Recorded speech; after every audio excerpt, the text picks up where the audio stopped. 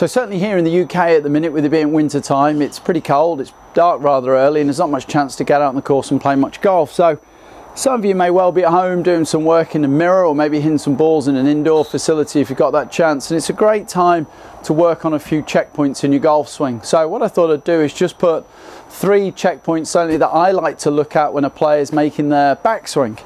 So once we're happy with the grip and the setup, the first checkpoint is shaft first level with the ground.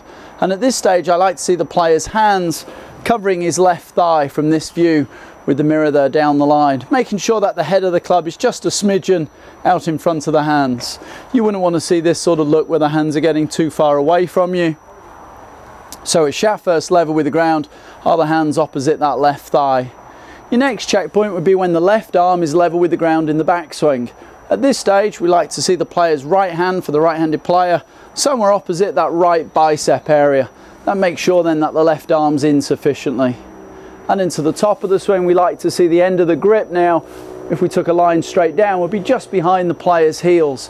That makes sure then that we've got enough depth in the arms to be able to deliver the club back down to the ball on the inside. So once again, 3 easy checkpoints. Shaft level with the ground, are your hands opposite the left thigh. Left arm level with the ground, hands opposite that right bicep.